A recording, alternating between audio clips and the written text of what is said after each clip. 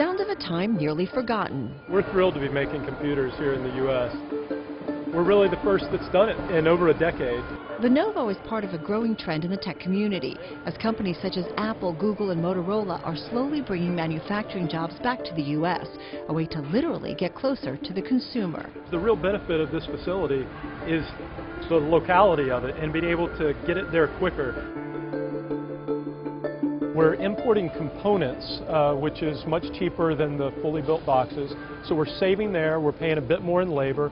Overall, there is still an incremental cost to manufacturing in the U.S. But higher labor wages and the cost of shipping goods from China has made manufacturing in China more expensive.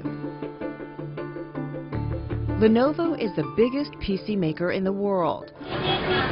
Headquartered in Beijing, it employs over 35,000, 115 of which will now be assembling laptops, PCs, and servers in Whitsett, North Carolina.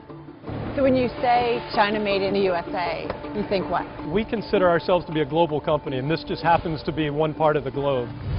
The desktop giant has made leaps and bounds since purchasing IBM's ThinkPad in 2005. Revenue has increased 10 times since. You are winning in PCs if you look at your latest quarterly results. But you know what the numbers say, that it's a market that people aren't interested in.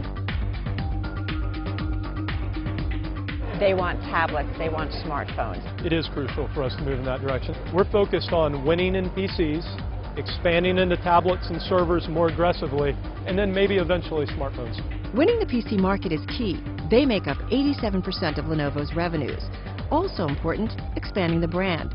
It's not so easy, considering the company isn't a household name. Lenovo is not a consumer brand that folks say, I gotta have a Lenovo. Our brand has been a barrier for us historically because a lot of customers don't know us. The good news is that our brand has no baggage. But the Lenovo brand is recognized back home in China, where the company ranks #2 in the smartphone market.